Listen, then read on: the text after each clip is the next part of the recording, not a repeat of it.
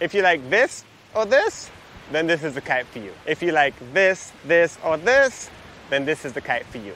Today we're talking about the 2024 Orbit versus the 2024 Reach. So these are the top two models that I think most people are looking at when they're looking to buy a North kite. But before we get too excited, we want to really think about how we're going to use these kites because they're designed for very different things. The Reach is designed to be a very good all-around kite, which means it's going to perform pretty well in light and strong winds, whereas the Orbit is designed to be a high-performance, bigger kite, which means that it doesn't really like lighter wind and it excels in really strong wind. So when you're looking at the Reach versus the Orbit, you want to really think about what you want from a kite. If you want to jump all day, ride in super strong conditions, you want to go with the Orbit. If you want to jump sometimes, cruise in light wind on a foil, lend that kite to your girlfriend or your wife, or teach someone who's brand new to kiting, the Reach is going to be a great option for you. So that's a quick take on this versus that.